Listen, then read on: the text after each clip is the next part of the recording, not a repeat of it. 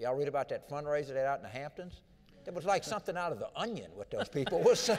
I mean, you couldn't even make this up. I mean, the most creative people in the world couldn't say, well, my husband's a great humanitarian. He let that. It was for reporters, and our Zeke Miller was out there for us. There was this long line of like Aston Martins and Ferraris, and they were checking identity very carefully, and so there was this long line of very nice cars, and reporters just kind of walking up to each one, and they would roll down the window and say, are you staff? Can you get me in? Yeah, and the reporters say, no, but what do you think about, you know, my husband is about the poor? She said, honey, you tell him, he's a great job. You know what he is? He let a vice president, a senior executive for Miramax stay on his 75-foot yacht because he couldn't find a hotel room. This man's a humanitarian. I mean, my God. The milk of human kindness flows from the breast. Oh, man. Is that enough, though? I mean, I feel like there's this, I mean, you certainly hear a debate among Democrats of whether kind of sneering at the rich is enough.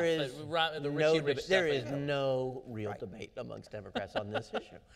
And the definition of Romney is a big part of why this election is going to be shaped in this way.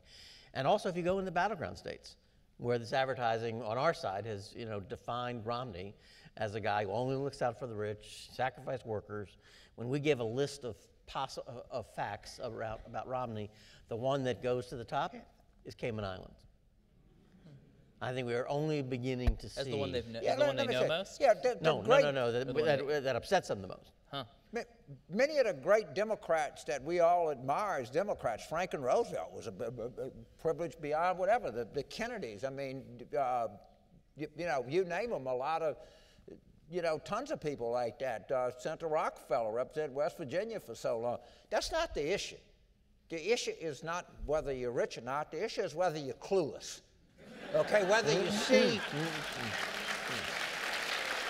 you know, I don't, you know, you can, you know, there's a saying that, you know, relative to the other people that I grew up with, we had like the country store, you know, which means, but you know, we were always told, boy, Dad, but for the grace of God, go you. And people need to remember that. And when people forget that and start thinking, you know, differently, then we lose something as a country. We don't. Well, I don't fault anybody. You know, Bill Gates. I mean, you know, thinking how much money this guy. Warren Buffett's like one of the nicest people I've ever met in my life. So is this something Romney can fix? Is there? How would you, if you're advising him, how can he show that he's not out of touch?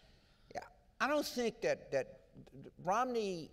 I don't think that he can show that he's not out of touch. But because I think every time that he tries, he just looks goofy. I think he does. I mean, look at, how many moments do we have to go through in the campaign of him just, he doesn't need to start a campaign as a kind of regular guy. He needs to campaign as, I'm a guy, I'm a fixer. That's the nature of things. I can assess a problem, I can solve a problem.